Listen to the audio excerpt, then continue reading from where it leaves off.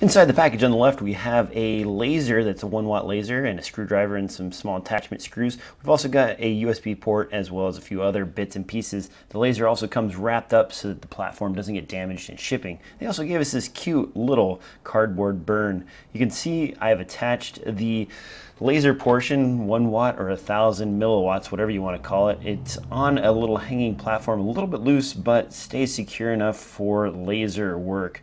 There isn't a lot of travel on this. As you can see, this is a very small piece of cardboard, and the software is fairly easy to use. Let's open up an image here and see what we can do with it. So here we have an image that we can place right here on the cutting diagram, and if we hit the carve preview box, it'll actually draw a box around the area where the laser is going to cut.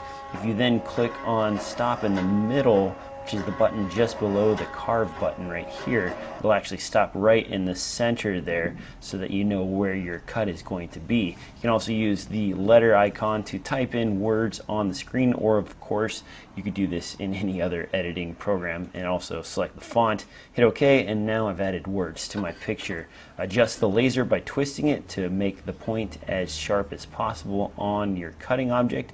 Once you do that, just hit the start button and you can start carving into your material. This is just a piece of cardboard, and it took about 3.5 to 4 minutes to actually carve this out.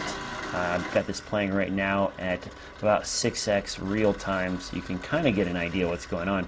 As you can see on the image, it actually goes red as it completes portions of the cut while it is going through the item that you have on screen. So it helps you kind of keep track of where the laser is at.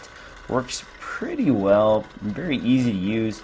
Not a huge surface area though, so if you're planning on doing something bigger than, say, maybe 2 inches by 2 inches, you're out of luck. Here's the final carve. As you can see, with it focused, it looks pretty good.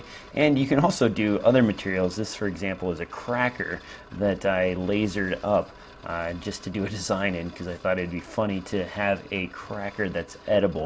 You could also probably do cookies or any number of other food products if you really want to, as well as wood or what have you. Overall, pretty decent laser for $100. Well worth it if you need a small engraving laser.